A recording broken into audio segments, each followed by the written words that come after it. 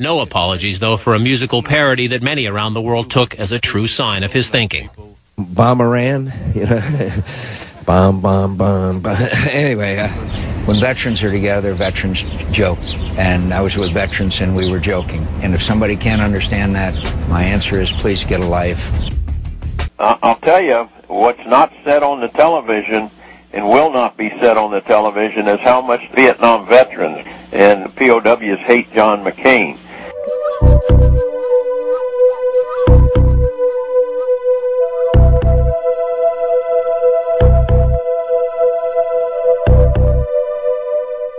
The Senate felt compelled to set up the Select Committee, and that it took them 9 months to set up the committee, mainly because of the opposition of Senator McCain, who was bitterly opposed to any attempt to find the POWs, which is remarkable, seeing that he was a POW himself. No instance would he ever give in and say there were POWs left behind.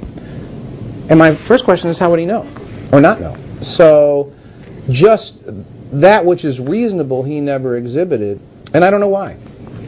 Maybe it's a guilt complex. Maybe he promised the Vietnamese something. Okay, and I don't know what it is. And maybe he actually believes that.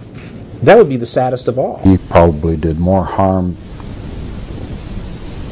to the idea of trying to get the truth out than any other single person through the efforts he did to block the release of classified intelligence dealing with the POW-MIA problem.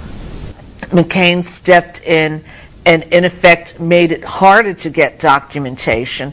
That certainly hurt us because we had hoped for a massive release of documentation.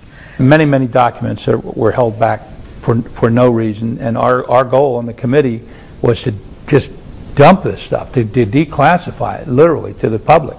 But of course, they withheld information from the committee. The U.S. government held all kinds of information from the committee, withheld information from the committee. I know that for a fact.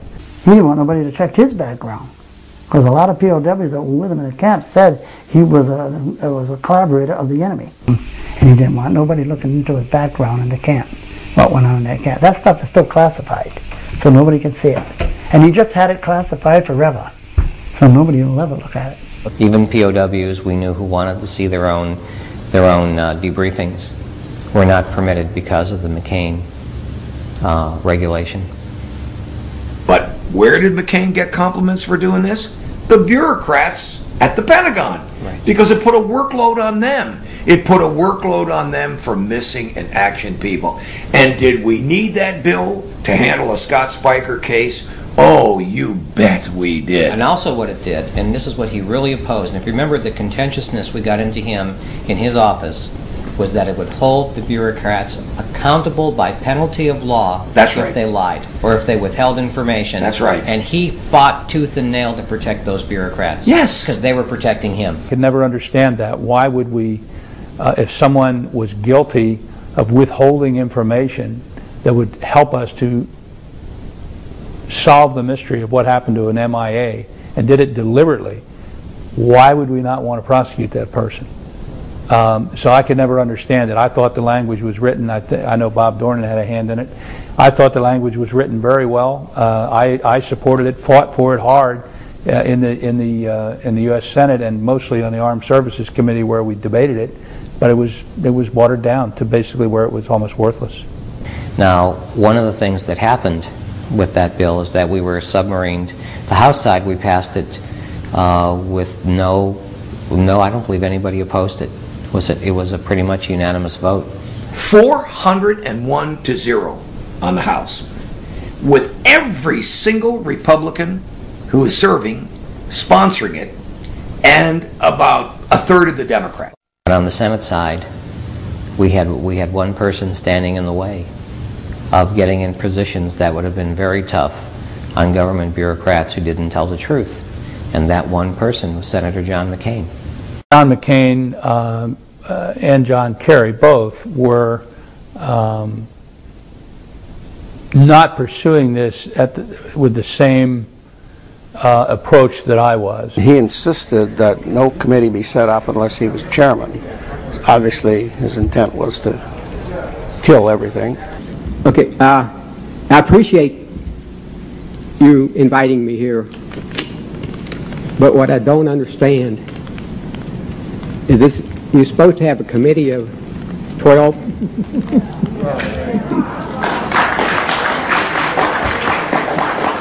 All my congressmen from Connecticut walked out. All the senators were on that panel. They all walked away. McCain took off. Kerry took off. All that evidence was coming out in Korea because they knew that if they came and listened to the truth, they'd have to keep the hearings open. They didn't want any information. So they weren't interested in doing anything with the information other than trying to discredit it. North Korea did not return a large number of American servicemen at the end of the war, and that some of the men left behind were sent to communist China and to the Soviet Union. Internal documents and statements made at the time also show that our government believed that men were still alive in captivity, and until only a few months ago has kept that reality from the American people.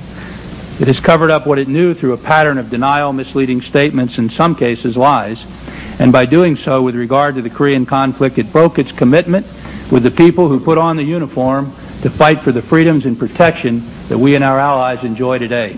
What I found interesting was that, coincidental to Kerry running the committee, Vietnam gave to Kerry's family sole rights for the negotiation of all real estate issues within Vietnam.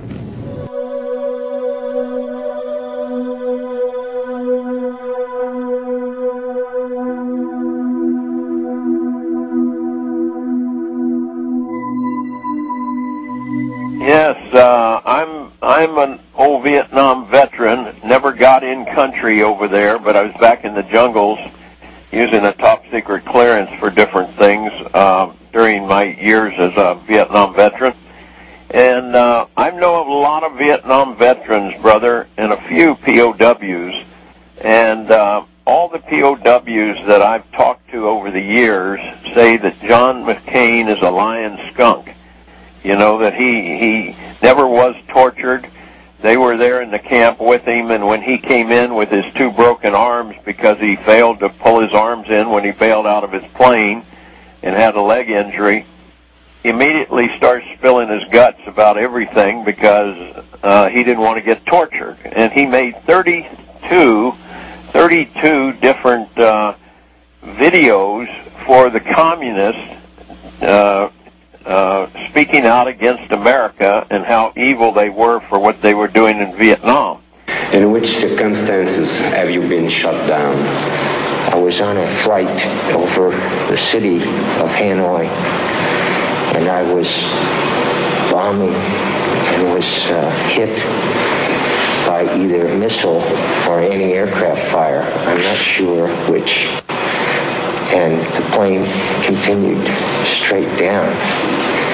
And I ejected and broke my leg and both arms and went into a lake, parachuted into a lake. Information shows that he made over 32 tapes of propaganda for the Vietnamese government. We do know that when he was there, that he cooperated with communist news services in giving interviews that were not flattering to the United States. He made those transcriptions, and in the transcriptions, I heard a POW who heard them coming into his cell and said, "Oh my God, is that Admiral McCain's son? Is that the Admiral's son? Is that Johnny telling us that our principal targets are schools, orphanages, hospitals, temples, churches?" That was Jane Fonda's line. Certainly you do what you need to do to stay alive. Nobody would fault anybody for that. But there comes a point in time where enough is enough. He admits that he gave them all of the codes, all of the data, everything. And I'm not even so much blaming him for that, because under torture people do that, but it turns out he wasn't tortured, and then he started singing like a canary in seconds. Yeah, they call him, the Vietnamese communists call him the Songbird. Matter of fact, that's his code name up there is Songbird McCain, because he just came into the camp singing and telling them everything they wanted to know. And it sounds so good at first. McCain was offered the chance to come home. They called him the Prince. And he could have. But nobody ever takes that one step beyond that. If Admiral John McCain II, Jr., if his son, a lieutenant senior grade, had accepted this princely status and come home in 1967, while the others would sit there for 5 years, what would the Navy have done with the son of an admiral who opted to get special treatment and come home? No Navy career, no House seat, no Senate seat. Would have been the end of his career. So what I'm saying is, yes, he chose to stay, but did he have an alternative if he ever wanted to have a life? And what would it have done to his father?